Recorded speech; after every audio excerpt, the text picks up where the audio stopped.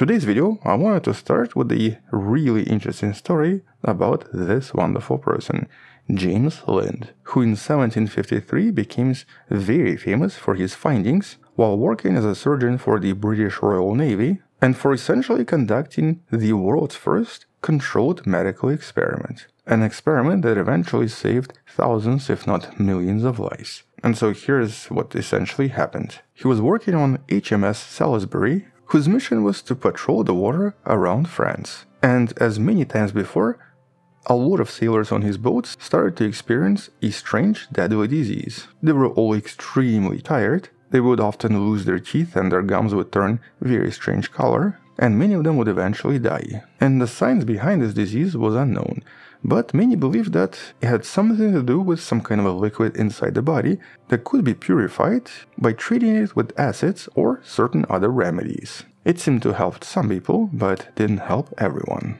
And so here, Lind decided to conduct what's considered to be the first controlled clinical trial. He found 12 sailors who seemed to be experiencing this disease and divided them into 6 separate groups. And each group would receive the same standard diet, but also something special. A different supplement that would be either cider, acid drops, vinegar, seawater, 2 oranges and 1 lemon, and a spicy paste with barley water. And well, to his surprise, there was one group that seemed to improve almost right away.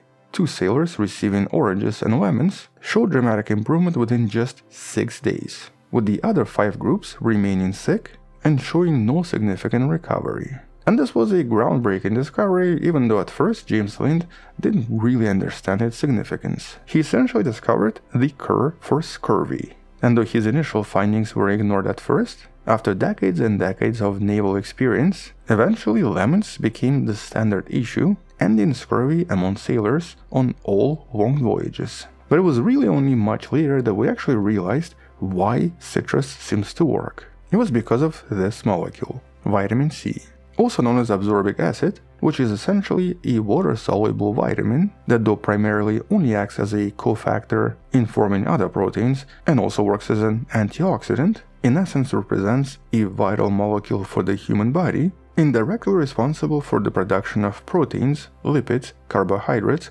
nucleic acids, and protecting the body from damage by free radicals and reactive oxygen species. It also helps generate other vitamins like vitamin E, and is essentially one of the most crucial vitamins we seem to have. But despite its importance, there's really this one question that nobody could answer for a very long time until relatively recently.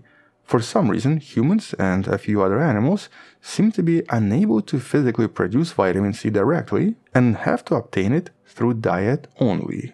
Usually by eating things like citrus fruits, berries and vegetables, or sometimes through other sources, but always by eating. And so in this video, we're going to discuss this vital molecule and specifically explore a fascinating recent discovery that challenges this long-held assumption in biology of why humans and some other primates and a few other animals cannot seem to produce vitamin C while many other animals can. With all this explored in this recent study by Gongwen Cheng and a team you see right here. And here I guess let's start with the obvious.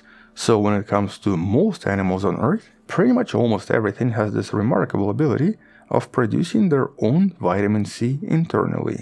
So for example, mice, many birds, reptiles, and pretty much everything in between usually contain metabolic pathways that allow these animals to synthesize their own ascorbic acid, or vitamin C, using a very specific enzymatic process. And here this pathway is catalyzed by an enzyme called GULO, or L-gulonolactone oxidase, that in case you really wanted to see, kinda looks like this. And this is essentially a kind of a factory responsible for the production of vitamin C, and once again, most animals have this. And once again, there is a really important reason why. Vitamin C is a crucial cofactor in a lot of enzymatic processes. For example, it's essential for the synthesis of collagen.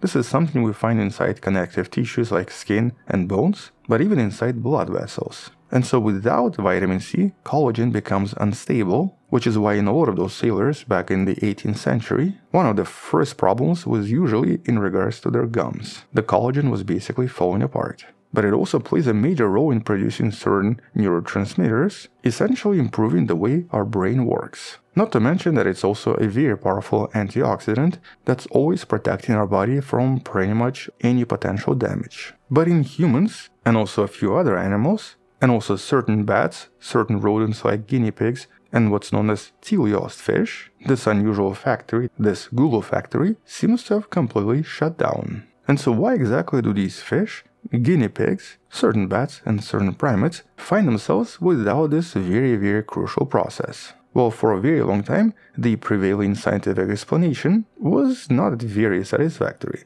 It basically suggested that this was an evolutionary neutral, or in other words, this protein became redundant and not important for as long as their ancestors were consuming enough vitamin C from their diet. So basically, because those fish, guinea pigs, and humans were eating stuff that contained vitamin C, we no longer needed to produce this very important factory.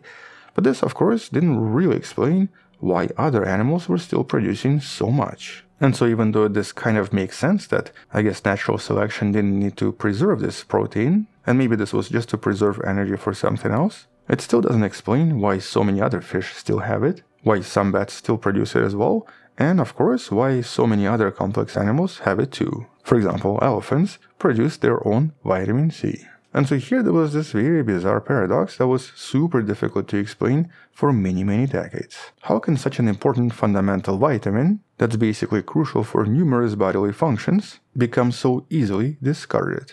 And it's this very question that drove the researchers behind the recent study to re-examine this hypothesis in regards to the loss of vitamin C, with the work that was recently published unveiling a new compelling hypothesis. The inability to synthesize vitamin C might actually offer a robust physiological benefit in the context of fighting off certain parasitic infections. Or just to rephrase this, by not having vitamin C, our bodies might have learned to protect themselves from certain parasites, with most of this centered around a widespread and devastating parasite referred to as schistosomiasis, also known as snail fever or Katayama fever.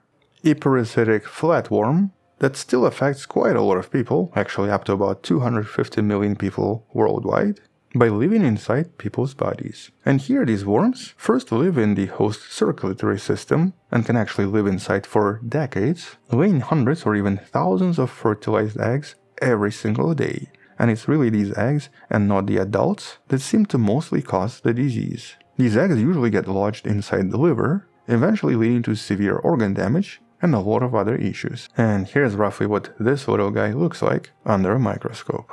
But in order to investigate this hypothesis, researchers used mice. Now remember, mice normally can produce their own vitamin C. But to investigate this link, researchers also used mice that were genetically modified to not have gulo and that essentially could not produce their own vitamin C, requiring vitamin C supplements in order to survive. And the experiment was actually pretty simple. Comparing gulo-deficient mice on a vitamin C-deprived diet with normal wild-type mice that can obviously synthesize their own vitamin C, but after infecting both groups with this Schistosoma mansoni, one of these parasitic worms. And the results were striking.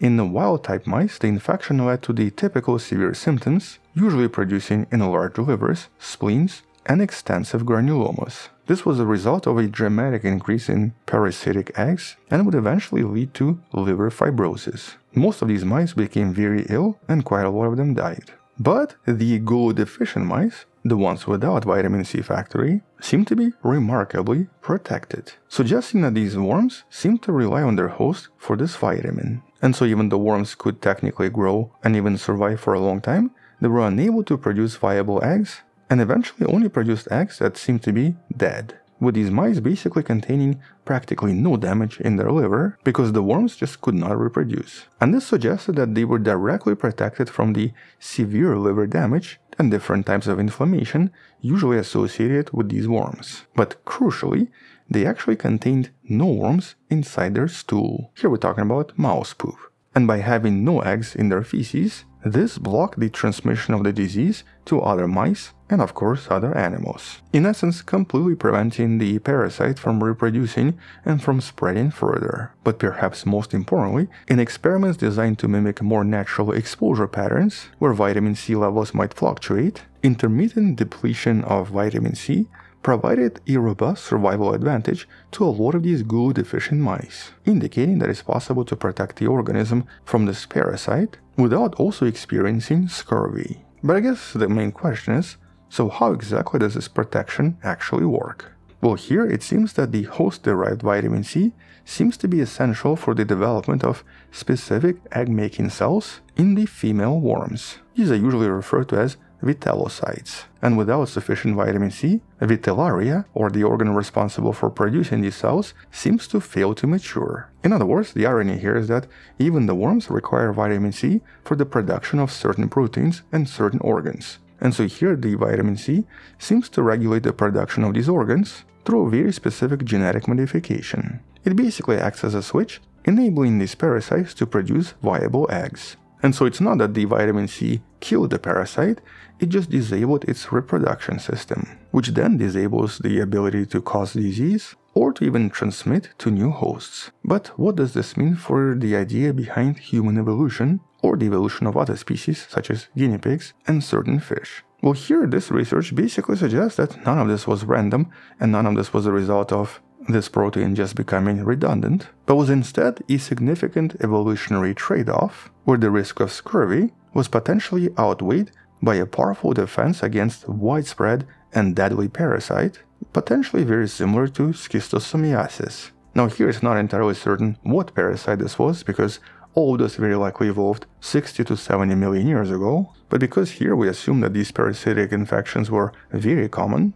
this bizarre mechanism could have significantly reduced pathology and dramatically improved evolutionary advantage. And because vitamin C could be obtained just by eating something, here this trade-off was quite beneficial. And the additional conclusion here is that vitamin deficiencies may not always be detrimental. As a matter of fact, this is one example where vitamin deficiency seems to provide significant protection. Here it seems to protect animals from various pathogens, mostly because those parasites also require the same vitamins for their own survival. And mostly because those pathogens and those parasites seem to have also lost the ability to use that glue protein for the production of vitamin C. And this means that the natural tendency for the vitamin C levels to fluctuate may be a deep-seated evolutionary adaptation, something that might protect our body from constant invaders. And this of course suggests that researchers might now need to focus on figuring out what other complex parasites might require vitamin C, and so this research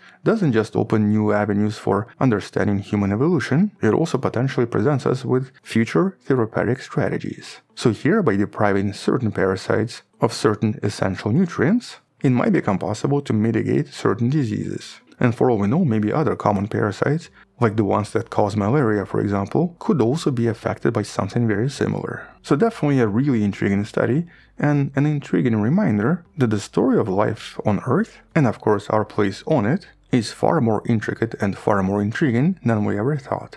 But at least for now, that's all I wanted to mention. We'll definitely come back and discuss this more if there are some additional discoveries, but even as is, this is already such a fascinating study and such a cool discovery. Thank you for watching, subscribe, come back tomorrow to learn something else, support the show on Patreon where you can find additional videos without any ads and can DM me directly, or by joining the channel membership that grants you early access, or maybe by buying the Wonderful Person t-shirt you can find in the description. Stay wonderful, I'll see you tomorrow, and as always, bye bye.